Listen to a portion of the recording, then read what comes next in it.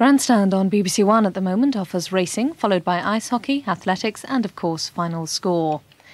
Here on BBC2 in 25 minutes, the first of our double bill of films from the Powell-Pressburger partnership, Ill Met by Moonlight. First on 2, Look Stranger follows an unusual commuter journey to the 15th century home of Andrew Campbell.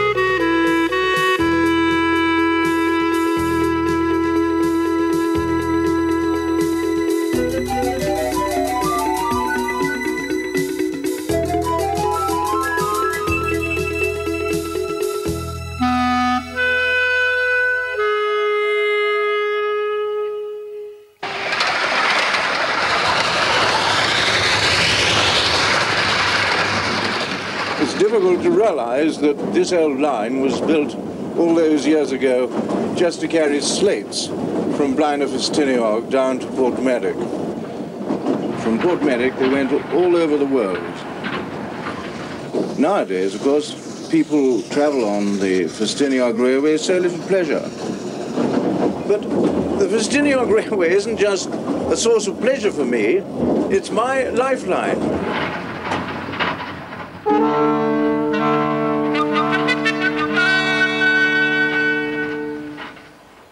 This is the start, I suppose, of my greatest blessing, my journey home. Probably one of the strangest commuter journeys that any commuter has ever undertaken.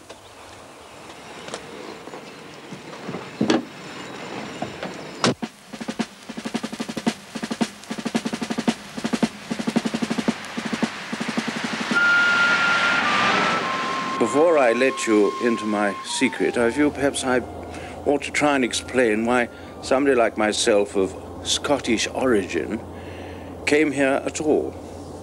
Most of my time in the army has been spent abroad. The trouble was that being so continuously overseas, I began to feel almost a foreigner, as though I'd been exiled from the United Kingdom.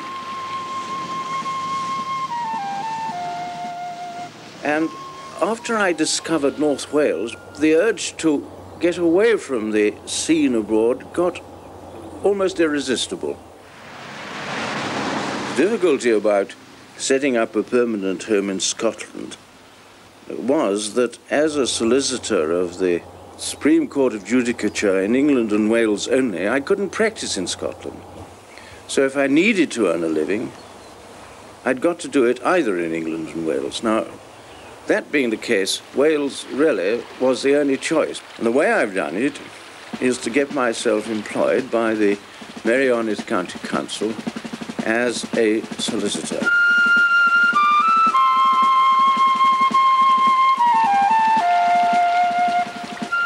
This is the Vale of Ffestiniog, and if you look now across it, you'll see my house just showing within the trees. As soon as I saw it, I fell in love with it, but it didn't occur to me at that time that I should ever be the owner of it.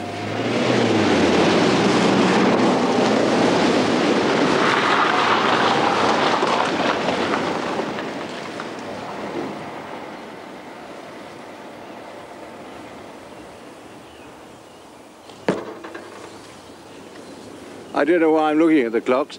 They only give the times of the trains anyway, and there are no trains in the winter. I'm not in the position that the average commuter is today. I've got another means of getting up this line. Despite all the difficulties, this really is the gateway to home for me.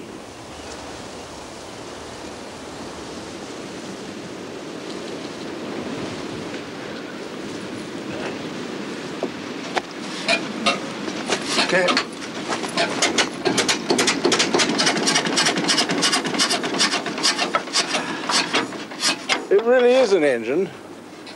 In fact, I bought two of them a long time ago, and I own this one. I actually own it.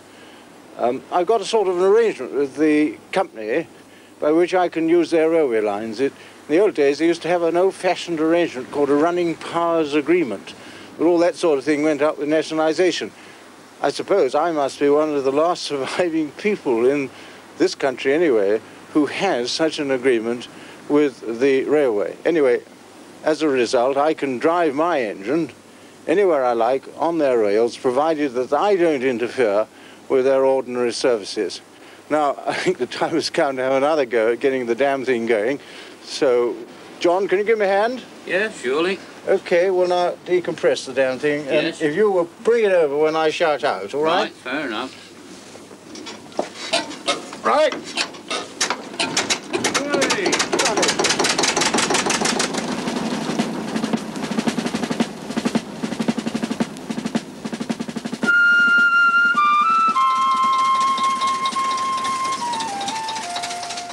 There goes our next door neighbour. And here's our neighbour, in every sense of the word. He helps us, we help him. All the Colonel's guests go up from here. I see the welcome that they get. Sometimes he comes down for with his train, sometimes they go on the passenger train in the summer, but always they come back totally different people. I don't speak any Welsh. I haven't indeed got a drop of Welsh blood in me, but I seem to have been accepted by them. And of course, the plain fact is that the law is administered, even in North Wales, where 75% of the local population are Welsh-speaking, is administered in English.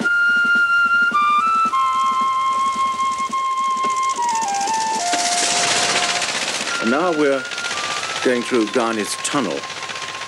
There's been a lot of engineering difficulty, I believe, with this particular tunnel because the rock over the top is not very thick and it's somewhat loose.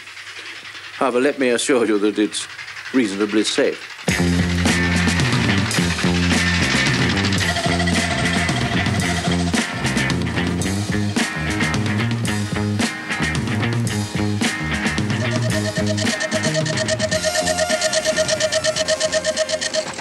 This is Coed y Blyddiau, which is the home of Mr. and Mrs. Johnson, quite splendid people who seem to enjoy the sort of isolated life that we do.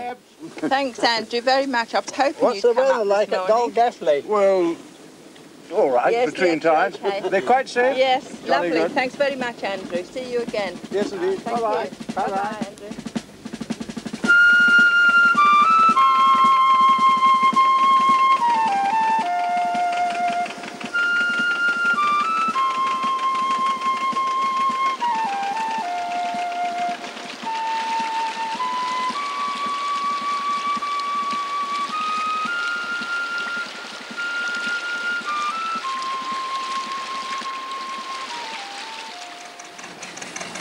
Now, that gentleman standing beside the line there is Mr. Ffestiniog, who I suppose, apart from Mr. and Mrs. Johnson, is my nearest neighbour.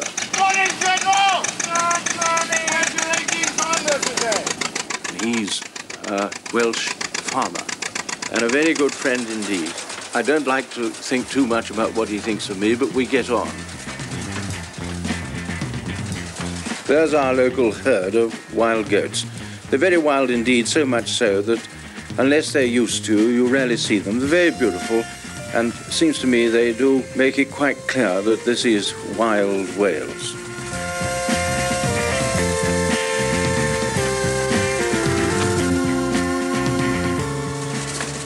I've got 5 grandchildren, and as far as I can remember, none of them have been named after me. It must be something of a come down to have a railway station as the only sort of memento of one's name.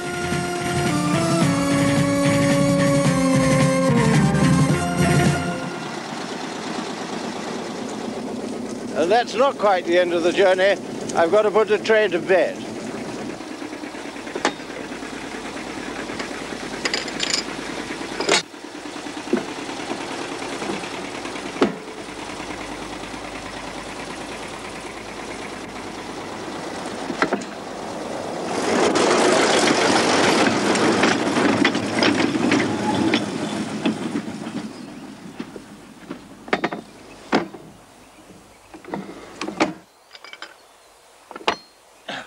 Clunk, click, every trip, you might say.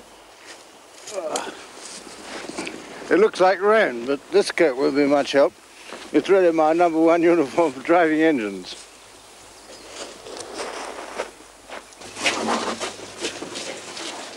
Here we are at home. Now, this is my machine and this is my signal box, but when I say that, what I really mean is that it's the company's machine and their signal box, but it's peculiarly for my use in connection with this platform. It's a fail-safe arrangement. There are 2 other machines linked to it, and when I put this staff in, as I'm going to do now,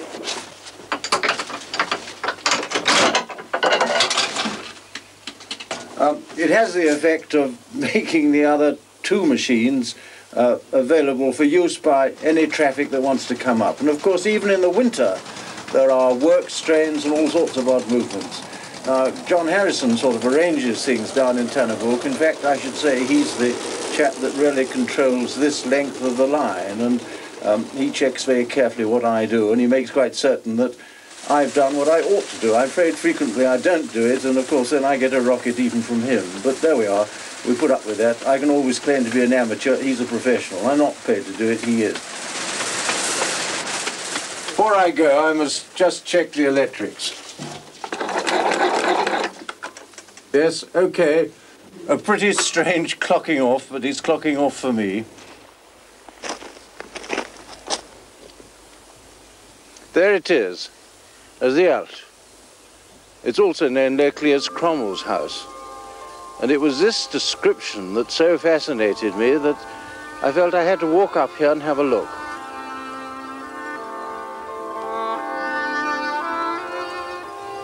And when I saw the house, I was completely fascinated. I have a feeling that destiny had quite a hand in my having acquired it. A series of coincidences led to my buying it. I went to the auction. There wasn't any opposition to what I was bidding, even though it was modest. The money was made available by my bank, which surprised me very much at the time. So many coincidences that I began to feel that perhaps they weren't so coincidental after all.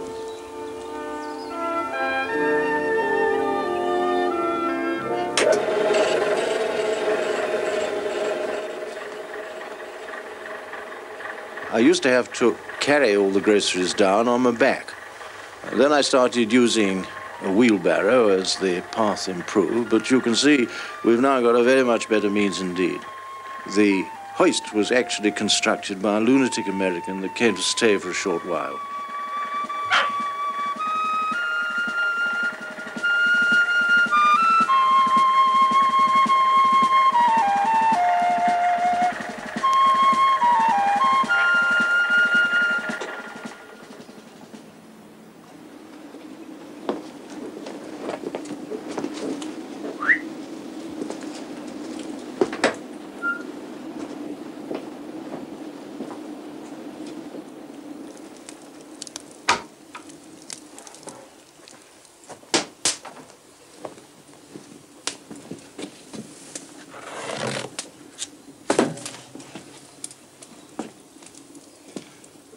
That is my crest. I'm afraid it didn't come down in the family. I applied for a grant, and I got it. A conceit, I suppose, but there we are. We all have our little conceits, and that's mine. Nouveau, not so riche, I suppose you could say. When I first saw this house, I realized that it was something out of the ordinary, but I must confess I didn't then know that, in fact, we had found a gem. The state of repair was, of course, deplorable. The roof was sliding off, the wet was getting in everywhere. Well, we had to set about it, and did. And it was then that the true character, the historical and architectural character of the house began to reveal itself, rather like, perhaps this is a bit extravagant, but rather like a diamond cutter cutting a gem. It's a rough stone to start with, and as he cuts, so the beauty emerges. In this case, I felt all the time, the more one did, the more beautiful the place became. And I'll defy anybody to say that it is not extremely beautiful. Now, of course, it had a family associated with it, and we did some research and discovered that it was, in fact, a very old Welsh family of the name of Lloyd that had lived here for many, many generations. There's an old book that I've got which suggests that the house was built 6 or 7 or even longer, 100 years ago. I doubt that, but it certainly was built, part of it in 1400 and perhaps the remainder in the 16th century.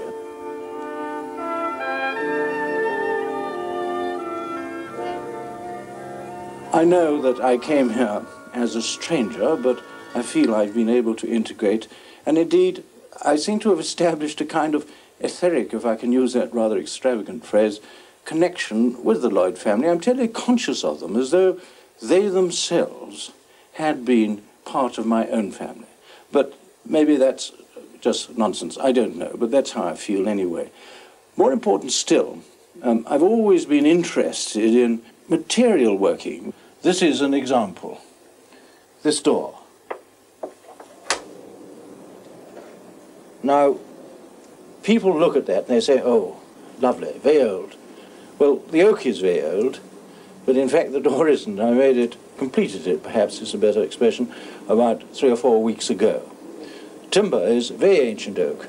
The lock, which is very attractive, is a very old lock that I found in the Dordogne in France when we were on holiday there. I spent a lot of my time going round old antique shops and the like, looking for bits and pieces of antiquity which I can build into my house.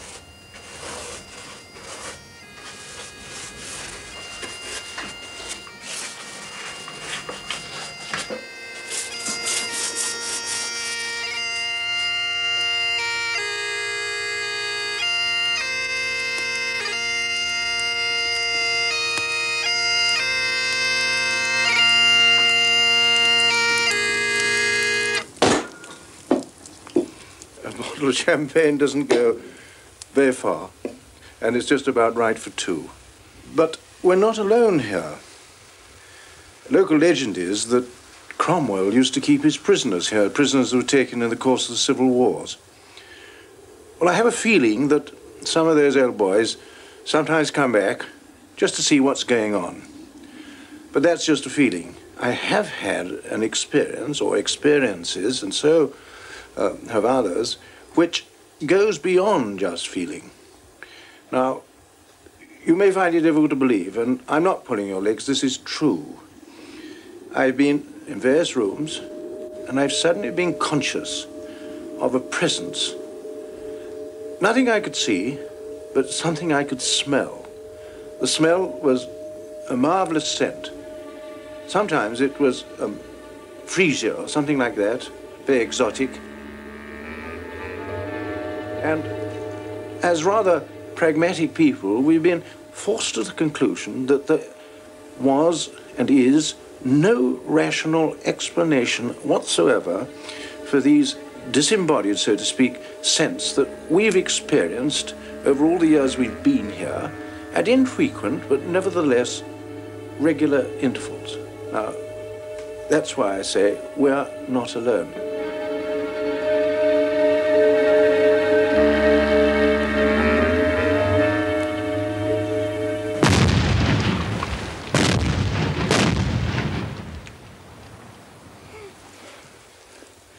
This isn't just playing war games on a Welsh mountainside. If something did go wrong, it could, of course, be quite serious. The fact that nothing has gone wrong over all the time that I've been trying to help the Ffestiniog railway with this new development, I think is due entirely to what I learned during the course of my many years in the army.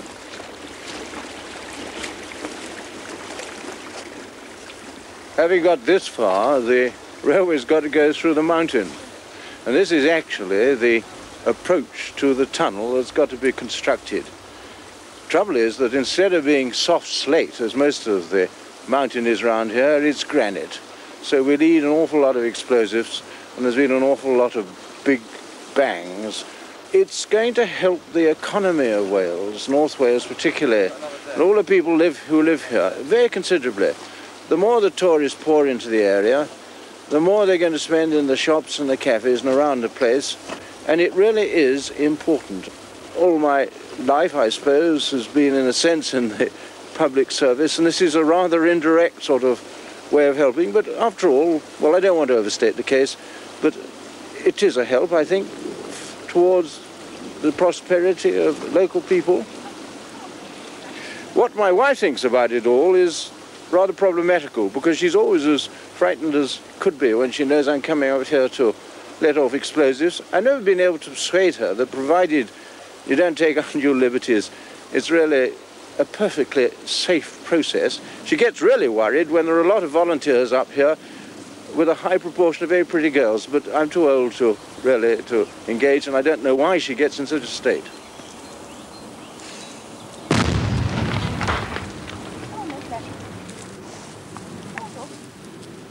There are great compensations for the natural difficulties in living up here. I go out 2 or 3 times a week, down the hill with the dogs and do the shopping. Admittedly, it's a long haul uphill through the woods, but a pleasure in the countryside, whatever the weather's like. Although it seems a terribly lonely place here, I have a great many local friends who visit us from time to time. I take my sketching things out in the warmer weather and do quick watercolours. I use these when I get home for oil paintings or slate.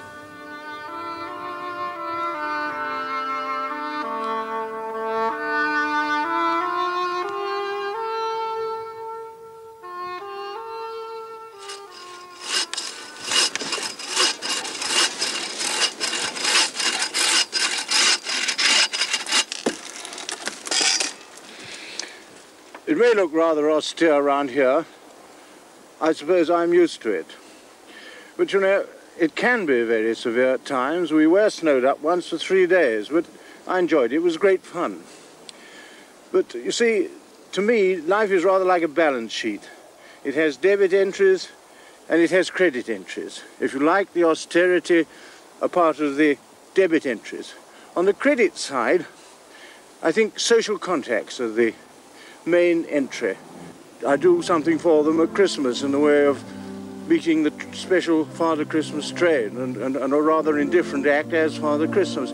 It's all that sort of thing that really makes life up here something rather special. And above all, I suppose I feel, even though a stranger, very welcome. Of course, I only play Father Christmas in a long white beard once a year, and I don't expect the local people to be particularly impressed by that act. I think they judge me, if indeed they judge me at all, by more enduring evidence of my presence here. For instance, the reconstruction of Dieppe and that sort of thing. I know that my recipe for happiness is not exclusive, and I don't despise the modern world. I'm not going to live exclusively in the past. The modern civilized amenities make life bearable, and as long as I can share it with others, I feel my happiness will be complete, even though I may not be commuting in this way for very much longer, because my working years are now drawing to an end. Lots of people accuse me of escaping when they see the sort of place in which I live. But I do assure you, I'm not here to escape. What I really feel is that this is my life's destination. And provided I can share it with others, then it's not only my destination, but it is a source of complete, and I hope enduring happiness.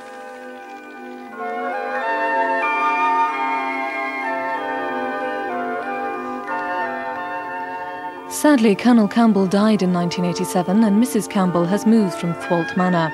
Campbell's platform still exists, however, and a memorial has been erected at the Luke Thwolt station. The engine, the Colonel, is still in use for the Civil Engineering Department of the Ffestiniog Railway.